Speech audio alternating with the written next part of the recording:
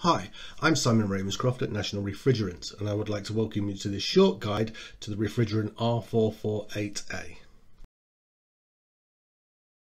If you're wondering why you even need to think about changing refrigerants, please check out our National Refrigerants Guide to F-gas legislation. This guide will simply help you to understand the impact of the products we used to use, the ones we currently use, and why our future depends on changing again to even better products. R448A was developed by Honeywell as a lower GWP R404A replacement. You may also see it referred to by its manufacturer's trade name, Solstice N40.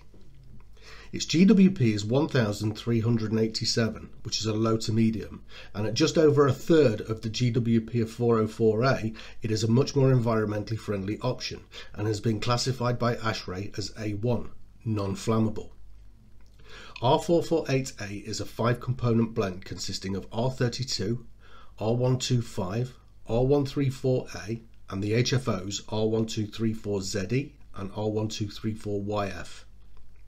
When looking at GWP values, long-term sustainable low GWP replacements need to have a GWP no higher than around 300 and ideally below 150. So although the GWP of 448A is only a third of 404A, it is still regarded as a low to medium and is not considered to be a long-term replacement.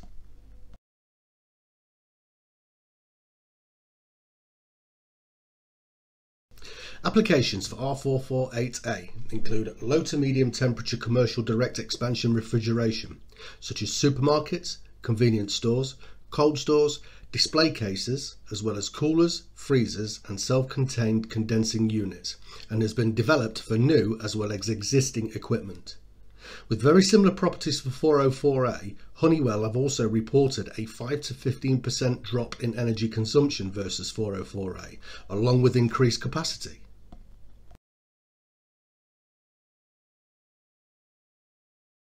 Honeywell have stated that R448A is the lowest GWP non-flammable alternative to R404A, with the best overall performance in both medium to low temperature applications when compared with other alternatives. Honeywell also state that whilst having the same temperature glide as R449A, R448A has showed better capacity when tested using bits of software. Tests have also shown that due to its lower discharge temperature, R448A does not require liquid injection in low temperature applications when compared to other alternatives like 407A and 407F.